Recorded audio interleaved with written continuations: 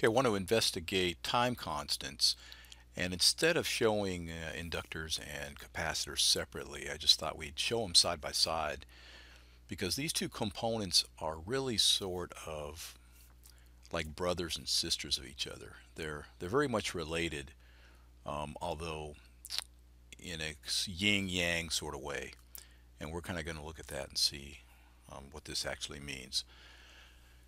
So we know with inductors oppose instantaneous changes in current, and capacitors oppose instantaneous changes in voltage. So these are the two things that they do. Oppose a change, one opposing a change in voltage, one opposing a change in current. The other thing we want to look at with these two things is they both store energy. The capacitor stores potential energy, and the inductor stores kinetic energy. Inductor stores energy due to the movement of electrons, while capacitors store energy in position of electrons on the plates.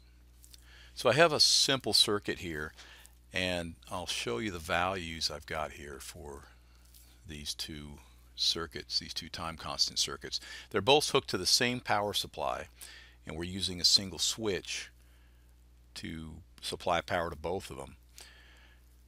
Now we know the time constant for an inductor is L over R, and the time constant for a capacitor is C times R. So you should be able to calculate the time constants for both of these, and what you're going to find out is it's the same time constant for each one. So that means we ought to see something maybe equal and opposite happening to these two lights, these two light bulbs, when we supply power to the circuit. So I'm going to turn on my electrons here so we can see them, and I'm also going to make this, turn this from schematic mode to lifelike mode so we see what this would actually kind of look like if we had put it on a breadboard or wired it up.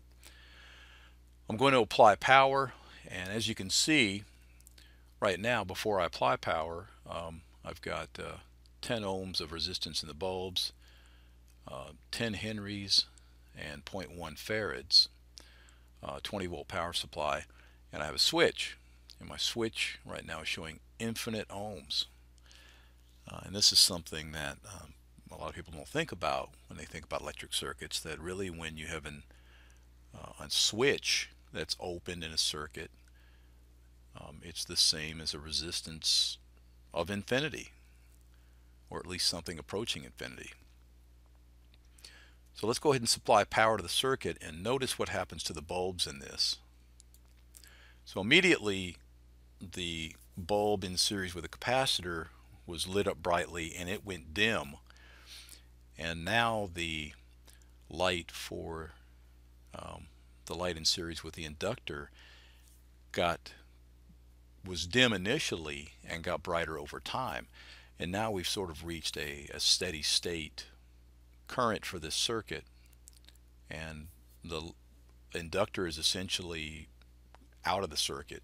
It's acting like a conductor now. It's not opposing a change in current anymore. There's even something more interesting that will happen here in a second when I show you, when I open the switch up. But let's go ahead and monitor the current here. We're going to take a little non-contact ammeter and kind of move around and look at this. We got 2 amps, which is what we expect. We have 20 volts divided by 10 ohms.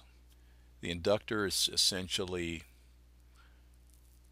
shorting now. It's not opposing the current anymore, so it's basically acting like a dead short. So Ohm's law is taking over, and we have 20 volts divided by 10 ohms. And of course our switch isn't offering any resistance at all. It's set for 0 ohms. The current over here on the capacitor side is 0 amps. The thing to keep in mind with capacitors is that the long-term current through a capacitor with a DC supply approaches 0.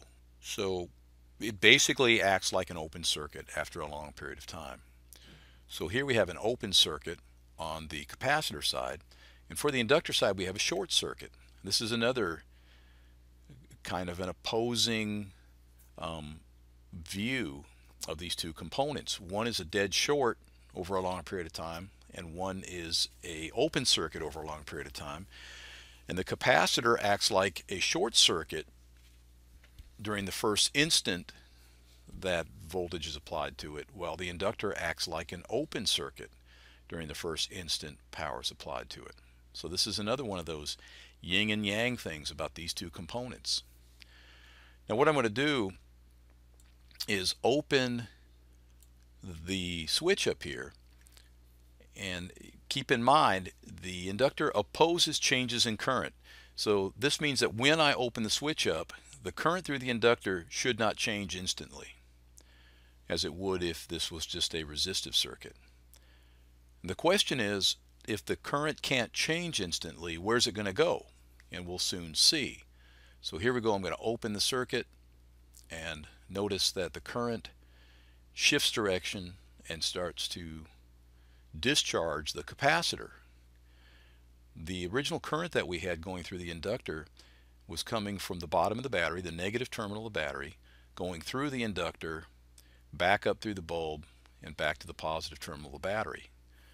The direction and magnitude of the current cannot change instantly. So what it did was shift it over and started pumping electrons into the upper plate of the capacitor, which was positively charged at the time. That just meant it had a deficiency of electrons.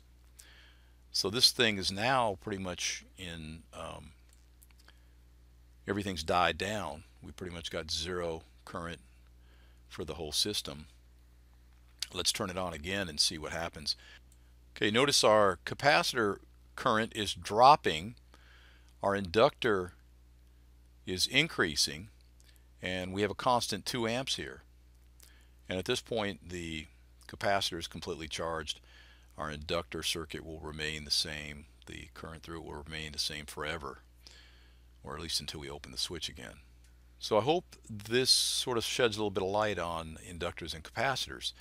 I think a lot of people who study, when you go into a course and you study capacitors and inductors, one of the mistakes that instructors make is there's two separate chapters in most books on inductors and capacitors, and nobody seems to do a compare-contrast on these two components.